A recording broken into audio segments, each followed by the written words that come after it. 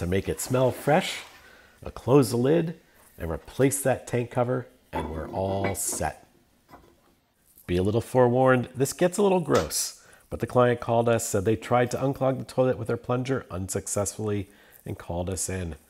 I'm adding some dishwashing soap, my secret weapon. Let it sit for about 20 minutes. Fill the bowl with water, give it a little scrub, and no air stink today. Watch this trick.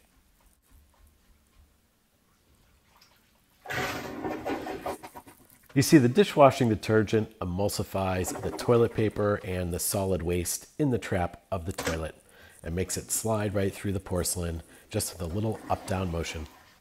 Add a little bleach for the final scrub and wipe down.